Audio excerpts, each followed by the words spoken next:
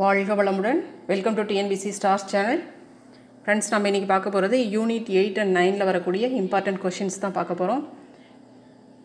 Friends, அப்படியே நம்ம சேனலுக்குள்ளே உள்ளே போகிறதுக்கு முன்னாடி நீங்கள் நம்மளோட வீடியோவை சப்ஸ்கிரைப் பண்ணிடுங்க ஃப்ரெண்ட்ஸ். அப்படியே பக்கத்தில் இருக்கிற பெல் ஐக்கானையும் கிளிக் பண்ணிடுங்க. முக்கியமாக ஷேர் பண்ணுங்கள், லைக் பண்ணுங்கள். ஏன்னா லைக் பண்ணிங்கன்னா தான் எங்களுக்கு கொஞ்சம் வீடியோ போடுறதுக்கு கொஞ்சம் ஓரளவுக்கு எனர்ஜி, அதாவது ஒரு பூஸ்டாக இருக்கும், ஒரு என்கரேஜ் பண்ணுற மாதிரி இருக்கும் அதை பார்க்கும்போது. ஸோ ஓகே ஃப்ரெண்ட்ஸ், பாருங்கள். ஃபஸ்ட்டு கொஷின் பாருங்கள். அறத்துப்பாடலில் வள்ளுவர் கூறுவது என்னவெனில்? அறத்துப்பாடலில் வள்ளுவர் என்ன சொல்லியிருக்கிறாருங்க? கருத்துக்கள் மற்றும் அறநெறிகள், அரசியல் தத்துவஞானி, பாடல்கள், மக்கள் நல அரசு அப்படின்னு சொல்லியிருக்காங்க. ஸோ அவர் என்ன சொல்லியிருக்கிறாரு அப்படின்னா, அறத்துப்பாடலில் கருத்துக்கள் மற்றும் அறநெறிகள் தான். ஏன்னா மக்கள் நல அரசு, அரசியல் தத்துவஞானி, இது எல்லாமே நம்ம பொருட்பால், ஏற்கனவே பொருட்பால் பற்றி நம்ம போட்டிருக்கிறோம். ஒரு மக்கள் நல அரசு எப்படி இருக்கணும் அப்படின்ற அந்த இதை அந்த டாப்பிக்கில் இருந்ததை நம்ம என்னென்னு சொல்லியிருக்கோம், பொருட்பாலில் இருந்தால் எடுத்து போட்டிருக்கிறோம். அதாவது இந்த மதச்சார்பற்ற இது சமூக அரசியல் பொருளாதார நிகழ்வுகளில் திருக்குறளின் பொருத்தப்பாடு அப்படின்னு சொல்லி ஒரு இது போட்டிருப்போம் நம்மளோட வீடியோவில். அது எதில் எடுத்திருப்போம்? பொருட்பாலில் இருந்து தான் இந்த இது வந்திருக்கும். ஸோ அரசியல் அப்படின்னா இதில் தான் வரும். ஸோ உள்ளேயும் பார்க்கலாம் பாருங்கள். முப்பால்லையும் அவர் என்னென்ன சொல்லியிருக்கிறாரு, எதை பற்றி சொல்லியிருக்கிறாரு அப்படின்னு பார்ப்போம் பாருங்கள். வீடியோவை ஃபுல்லாக ஸ்கிப் பண்ணாமல் பாருங்கள். ஏன்னா ஒவ்வொரு இதுக்கும் உள்ள அவ்வளோ டெஃபினிஷன் இருக்குது. கண்டிப்பாக இது புக் பேக் கொஷின் தான். இது லெசனில் உள்ளே எந்தளவுக்கு இம்பார்ட்டண்டான விஷயங்கள் இருக்குது அப்படின்னு ஒவ்வொரு கொஷின் சம்மந்தமாகவும் காட்டுறேன் பாருங்கள். இங்கே பாருங்கள். முதல் பகுதியாகிய அறத்துப்பாலில் அறத்தின் சிறப்பை திடமாக எடுத்துரைத்து கற்பவரின் நெஞ்சில் பதியுமாறு செய்கிறார். இதில் என்ன சொல்லியிருக்கிறாங்க? அறத்தின் சிறப்பை திடமாக எடுத்துரைத்து. இங்கே நெறி தவறாத ஒரு அறவோராக விளங்கி உணர்ச்சி வயப்படாமல் கற்பனைக்கு இடம் தராமல் நடுநிலையில் நின்று தாமுணர்ந்த உண்மைகளை தெளிவாக விளக்கிறார். ஓகே. இரண்டாம் பகுதி பொருட்பாலில் உலக வாழ்க்கையின் இயல்புகளையும் நடைமுறைகளையும் அலசி ஆராயும் ஒரு அனுபவம் நிறைந்த அறிஞராக திகழ்கிறார். உலக வாழ்க்கையின் இயல்புகள் மற்றும் நடைமுறைகள் பொருட்பாலில். ஓகேங்களா? அடுத்தது மூன்றாம் பகுதியாகிய காமத்துப்பாலில் படைப்புத்திறன் மிக்க ஒரு கவிஞராக நின்று குறள் மணிகளை இயற்றியுள்ளார். தாம் மறைந்திருந்து நாடக போக்கில் காதலனையும் காதலியையும் பேசச் செய்துள்ளார். இதில் காமத்துப்பாலில். ஓகேங்களா? முப்பால்லையும். ஸோ இதையும் நம்ம பார்த்துக்க வேண்டியது ஒரு முக்கியமான விஷயம். பொருட்பாலில் எத்தனை பகுதிகள் காணப்படுகின்றன? பொருட்பாலில் 7 பகுதிகள் காணப்படுகின்றன. என்னென்ன அந்த பொருட்பாலில் 7 பகுதிகள் என்னென்னு பார்க்கலாம் பாருங்கள். பொருட்பாலில் 7 பகுதிகள் உள்ளன. என்னென்ன பகுதிகள் பாருங்கள். அரசியல் 5, உருவவல் 2, திண்படை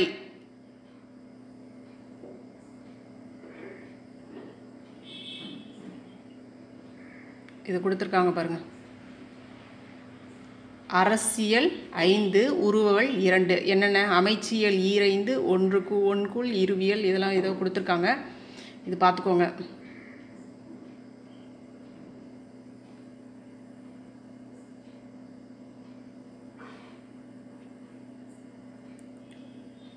அமைச்சியல் 5, 1 ஒன்கூழ், இன்னொன்று இருவியல் அப்படின்ட்டு இந்த உருவவல்ல 2 ஒன்கூழ் இருவியல் அப்படின்னு சொல்லி 2 கொடுத்துருக்காங்க.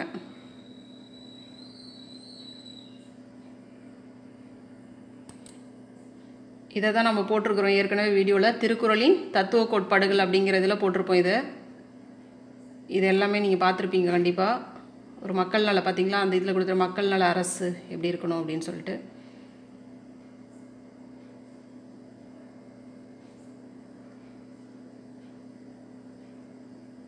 இது எல்லாமே பாருங்கள். இது எல்லாமே நம்ம வீடியோவில் போட்டோம். திருக்குறளின் தத்துவ கோட்பாடுகள் அப்படிங்கிற டாப்பிக்கில் தான் இதை போட்டிருப்போம்.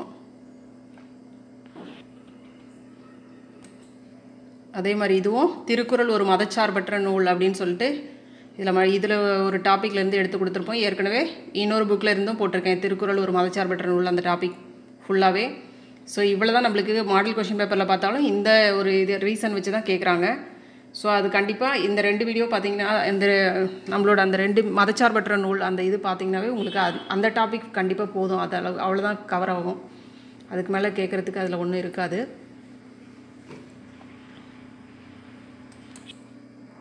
பாரதியார் பதிப்பாசிரியராக இருந்த நாளிதழ் எதுங்க? இந்தியா.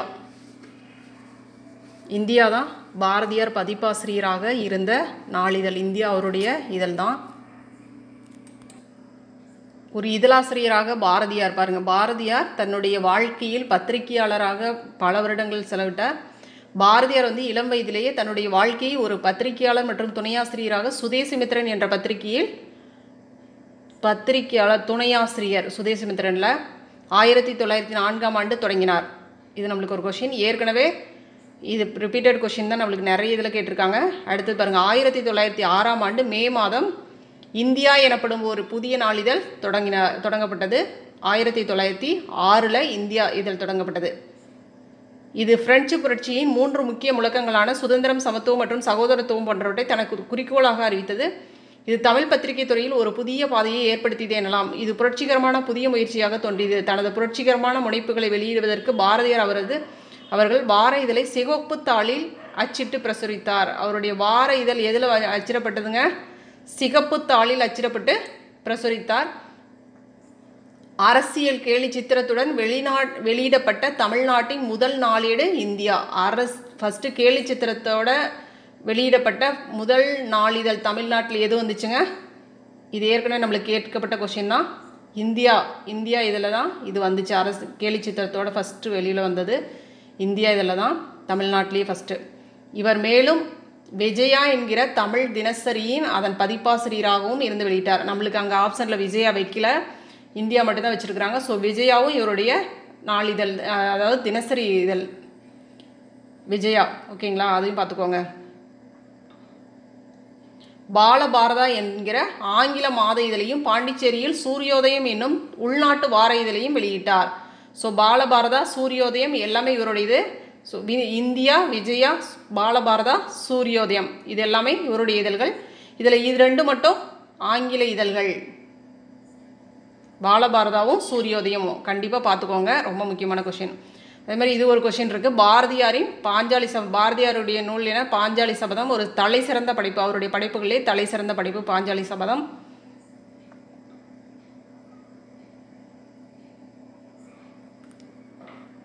இந்த லெசன் அவ்வளோ இம்பார்ட்டண்டான லெசன், ரொம்பவே நிறைய கொஷின்ஸ் இருக்குது. பாரதியாரை பற்றி ஒரு வீடியோ ஃபுல்லாகவே பண்ணேன் இந்த இதில் இருந்து தான். ஆனால் வந்து அது ரொம்ப லென்த்தியாக இருக்குது. ஃபுல் டீட்டெயில் அவரோட ஹிஸ்ட்ரி ஃபுல்லாகவே பண்ணேன். அது அந்தளவுக்கு எல்லாத்துக்கும் வந்து யூஸ்ஃபுல்லாக தான் இருக்கும். பட் ரொம்ப லென்த்தியாக இருக்கிறதுனால போடுறதுக்கு கொஞ்சம் யோசனையாக இருக்குது. பாருங்க, சுப்பிரமணிய பாரதியார் 11ஆம் அவருடைய பிறந்த நாள் இது என்னதுங்க? எட்டயபுரம். ஓகேங்களா? டிசம்பர் 11ஆம் நாளில் 1882 1882 அவருடைய பிறந்த நாள். டேட் வந்து 1882 டிசம்பர். எட்டயபுரம் அவருடைய ஊர் வந்து எட்டயபுரத்தில் தான் பிறந்தார். பாரதியார் 7 வயதிலேயே அவர் எத்தனை வயசில் கவிதை எழுத ஆரம்பித்தாருங்க? 7 வயதிலேயே கவிதையை எழுத ஆரம்பித்தார். நம்மளுக்கு தமிழ் சமச்சீர் புக்கில் கூட ஒரு சின்ன பாக்ஸில் கொடுத்துருப்பாங்க. தன்னுடைய 11ஆம் வயதில் அவருடைய படைப்புகள் மற்றும் திறமைகளை கற்றறிந்த அறிஞர்களால் புகழப்பட்டது. அவருடைய 11 வயசில் அவருடைய படைப்புகள் வந்து பிரசுரமானது. அதாவது எல்லாத்து முன்னாடியும் அவருடைய திறமைகள் வெளிப்படுத்தப்பட்டது. 7 வயசில் எழுத ஆரம்பித்தார். 11 வயசில் அவருடைய கவிதைகள் வெளியில் வந்துச்சு. 11ஆம் வயதில் சுப்பையா அனைத்து பெருமக்கள் மற்றும் அறிஞர்கள் கூடியிருந்த சபையில் ஒரு சவால் விட்டார். யாரேனும் என்னோடும் இந்த மாதிரி போட்டிட்டு அந்த இடத்துல அவருடைய இது நிரூபித்தார். சவாலில் தேர்ந்தெடுக்கப்பட்ட தலைப்பு கல்வி.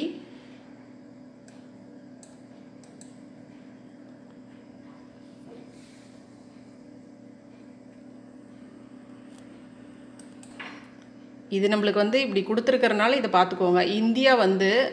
இந்தியா இதழ் இருக்கு இல்லைங்களா? இந்தியா இதழ் வந்து சனிக்கிழமை தோறும் வெளியாகுமா? ஓகேங்களா? இது நம்மளுக்கு ஏன்னா இதெல்லாம் நம்ம இந்த சின்ன சின்ன விஷயங்களை நம்ம மிஸ் பண்ணுறது தான் பெரிய இது. இந்தியா இதழ் எப்போயும் சனிக்கிழமை, ஒவ்வொரு சனிக்கிழமை தோறும் வெளியாகும். ஸோ இது வார இதழ். ஓகேங்களா?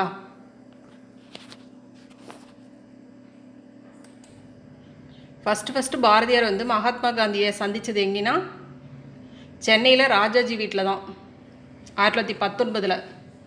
1919 ராஜாஜியோட வீட்டில் ஃபஸ்ட்டு மகாத்மா காந்தி சந்திச்சுதாங்க தான்.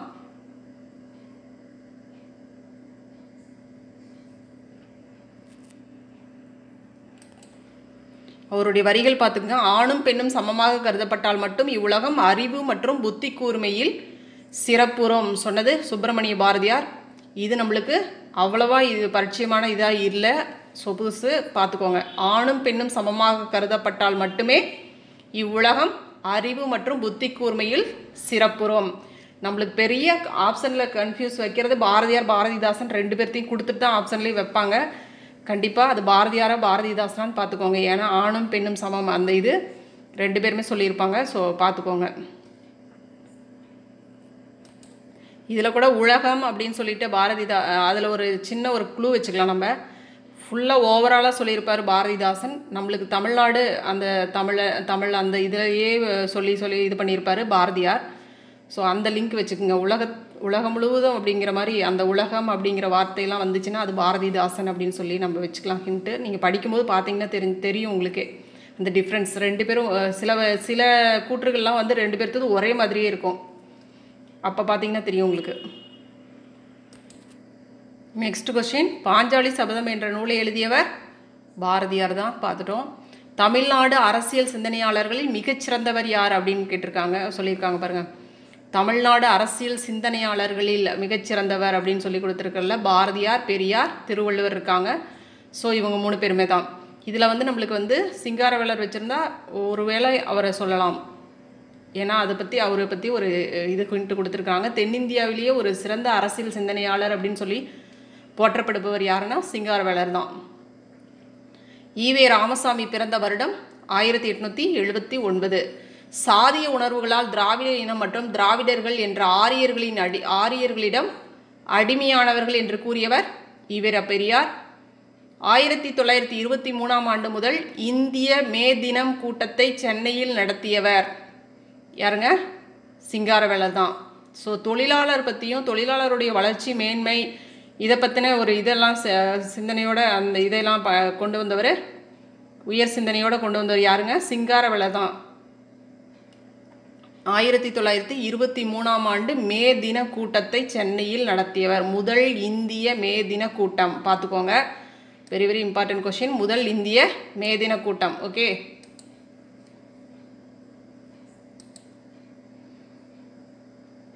பெரியார் இறந்த வருடம் 1973. பிறந்த வருடம் 1879.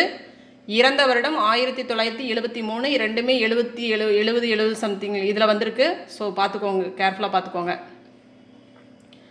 பாரதியார் பிறந்த இடம் எட்டயபுரம். இவருடைய பிறந்த வருடம் என்னது பார்த்தோங்க? 1882. சுயமரியாதை இயக்கத்தை தமிழ்நாட்டில் துவங்கியவர் ஈவேரா பெரியார். தமிழ்நாடு என்பது தமிழர்களுக்கு மற்றும் திராவிட தேசம் என்பது திராவிடர்களுக்கு என்று கூறியவர். தமிழ்நாடு என்பது தமிழர்களுக்கு, திராவிட தேசம் என்பது திராவிடர்களுக்கு சொன்னவர் யாருன்னா பெரியார். எந்த வருடம் ஆங்கிலேய இந்தியாவில் தொழிலாளர் பாதுகாப்பு சட்டம் இயற்றப்பட்டது? 1926. எதற்காக பெரியார் இந்திய தேசிய காங்கிரஸிலிருந்து விலகினார்? எதற்காகனா வர்ணாசிரம தர்மம் இது கடைபிடிச்சாங்க காங்கிரஸ் கட்சியில். ஸோ அது அவருக்கு பிடிக்கல, அதனால விலகினார். பாரதியார் பாண்டிச்சேரிக்கு சென்று மறைந்து வாழ்ந்தார். பாரதியார் இந்தியா என்ற தின நாளிதழின் மூலம் தேசியவாதத்தை விதைத்தார். இந்தியா என்ற தின நாளிதழின் மூலம் தேசியவாதத்தை விதைத்தார். இதை தான் நம்ம பார்த்துக்கணுங்கிறது. இப்போ நம்மளுக்கு தெரிஞ்சிருச்சுங்களா அந்த கொஸ்டின் நம்ம ஏன் பார்த்தோம் அப்படின்ட்டு? இப்போ புரியுதா உங்களுக்கு? பாரதியார் இந்தியா என்ற தின நாளிதழ். இப்போ இது தின நாளிதழுங்களா? இல்லை. ஏன்னா நம்ம பார்த்தோம் ஒவ்வொரு சனிக்கிழமை தோறும் இது வெளிவரும் அப்படின்னு சொல்லி பார்த்தோம் இல்லைங்களா இந்தியா போட்டிருந்த இதில். ஸோ இப்போ என்னாச்சு? ஒன்று சரி தப்பு, ரெண்டாவது தப்பு. ஆ என்பது சரி, ஆனால் ஆ என்பது சரியானது அல்ல. அப்போ இதுதான் நம்மளுக்கு ஆன்சர் தெரிஞ்சிருச்சு இப்போது. ஓகேங்களா? இப்போ தின நாளிதழ் அப்படின்னு சொன்னது என்னதுங்க? விஜயா தான் தின நாளிதழாக இருந்துச்சு. இந்தியாங்கிறது வார இதழ், ஒவ்வொரு சனிக்கிழமை தோறும் வெளியிடப்படும். ஸோ இங்கே பாருங்கள், சோழர் இது நம்மளுக்கு ஏற்கனவே பரிச்சயமான கொஷின் தான், ரொம்ப ஈஸியான கொஷினும் கூட. ஏற்கனவே நம்மளுக்கு தெரிஞ்சது. பாண்டியர், மதுரை, பல்லவர், காஞ்சிபுரம், சோழர், கொங்கு நாடு, சேர, உறையூர் இதெல்லாமே தெரிஞ்ச கொஷின் தான். ஸோ இங்கே பாருங்கள், புக்கில் வந்து இது சம்மந்தமான கொஷின்ஸு, இதில் ரிலேட்டடாக என்னென்ன உங்களுக்கு தெரிஞ்சுக்க வேண்டிய விஷயம் உள்ள நிறைய இருக்குது பாருங்கள்.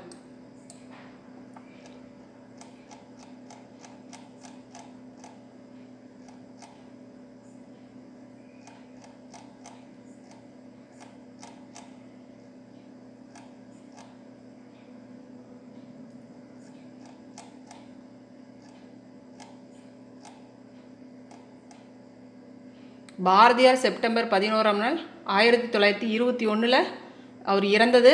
1921 சிங்காரவேலருடைய இறப்பு பிறப்பு பாருங்கள். 1860 1946 இவருடைய இது காலம்.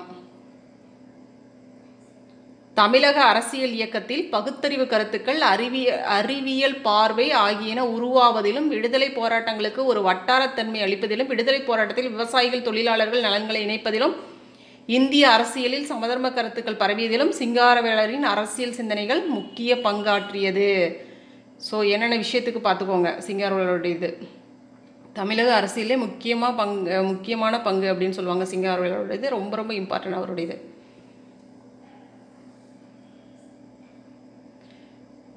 ஆயிரத்தி 1920 நான் சொன்னோம் இல்லைங்களா, கொஷின் பார்த்தோம்ல. 1924 தொழிலாளர் நலன்களை பேணும் சட்டம் இயற்றப்பட்டது.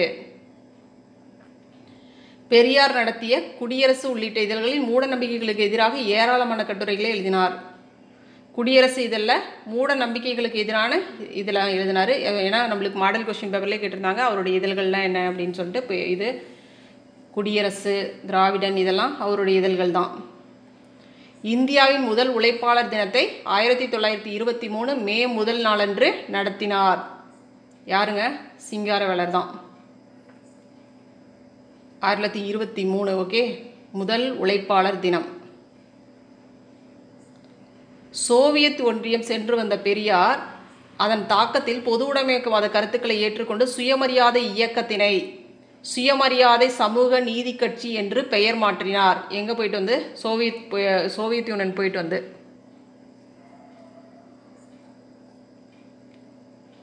சிங்காரவேலர் தென்னிந்தியாவின் முதல் பொது உடைமைவாதி என்று நேசத்துடன் நினைவு கூறப்படுகிறார். தென்னிந்தியாவின் முதல் பொது உடைமைவாதி, நோட் பண்ணிக்கங்க. தென்னிந்தியாவின் முதல் பொது உடைமைவாதி என்று நேசத்துடன் நினைவு கூறப்படுவர் மா. சிங்காரவேலர்.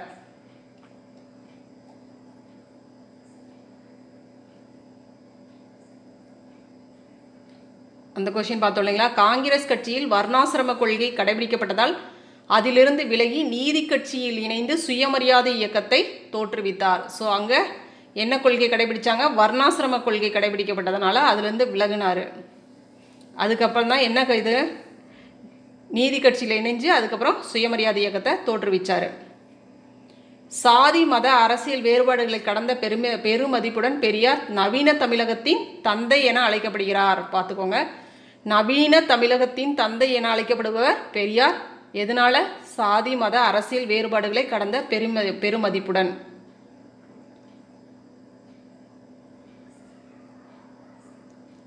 பெரியார் தமிழ்நாடு தமிழருக்கே, திராவிட நாடு திராவிடருக்கே என்ற தொடர்ச்சியான போராட்டங்களை நடத்தினார். பொது செயல் திட்டம், பொது வேலை திட்டம், இஸ்லாமுக்கு மதமாற்றம், திராவிட நாட்டு பிரிவினை போன்றவற்றில் பல்வேறு வடிவங்களில் ஆதிக்க சக்திகளை எதிர்த்து போராடினார். இந்த இது வந்துருந்துச்சு இல்லைங்களா, தமிழ்நாடு தமிழருக்கு, திராவிட நாடு திராவிடருக்கு, இது சொன்னது பெரியார். திராவிட நாடு பெறாவிட்டாலும் சரி, சில ஆதிக்க சக்திகளை ஒழிக்க முடியாவிட்டாலும் சரி, முதலாளித்துவத்தை அழிக்க முடியாது போனாலும் சரி, சாதியை ஒழிக்கின்ற ஒரே காரியத்தை வெற்றிகரமாக செய்து முடித்தால் போதும். இந்த வரிகளை சொன்னதும். ஸோ சாதி அடிப்படையிலையும் திராவிட நாடு, முக்கியமாக திராவிடம் அப்படின்னு சொல்கிறது பெரியாருடைய வரிகளாக தான் இருக்கும். நம்ம சின்னதாக ஒரு க்ளூ வச்சுக்கலாம். ஆப்ஷனில் அது கொடுத்துருந்தாங்கன்னா கண்டிப்பாக அவராக தான் இருக்கும் அப்படின்ட்டு. இந்த கொஸ்டின் இது பார்த்தோம் இல்லைங்களா. சாதி வெறியானது திராவிட இனத்தை சின்னாபின்னப்படுத்தி ஆரியத்துக்கு அடிமையாக்கி வைத்திருக்கிறது, சொன்னது பெரியார். தன்னாட்சி இயக்கம் பாருங்க, 1916 முதல் 18 வரை தன்னாட்சி இயக்கம். அன்னி பெசன்ட் அம்மையாரால் துவக்கப்பட்டது, இதெல்லாம் நம்மளுக்கு தெரியும். கண்டிப்பாக இந்த லெசன் வந்து அவ்வளோ யூஸ்ஃபுல்லாக இருக்கும். அதே மாதிரி நம்மளுக்கு ஒரு டாபிக் இருக்கு இல்லைங்களா, அதில் வந்து சிங்காரவேலருடைய இது வந்து ரொம்ப முக்கியமான ஒரு விஷயம். அதாவது இந்த டாபிக் என்னது, தமிழகத்தின் சமூக பொருளாதார வளர்ச்சி சமூக மறுமலர்ச்சி இயக்கங்களின் பங்களிப்பில் சிங்காரவேலருடைய டாபிக் எடுத்து படிங்க. கண்டிப்பாக ரொம்ப முக்கியமாக இருக்கும். அதில் நிறைய விஷயங்கள் அடக்கமாக இருக்கும். கண்டிப்பாக இது சம்மந்தமான வீடியோ சீக்கிரமாகவே அப்லோட் பண்ணுறேன். ஃப்ரெண்ட்ஸ், கண்டிப்பாக உங்களுக்கு இந்த வீடியோ ரொம்பவே யூஸ்ஃபுல்லாக இருந்திருக்கும்னு நினைக்கிறேன். Okay friends, thank you.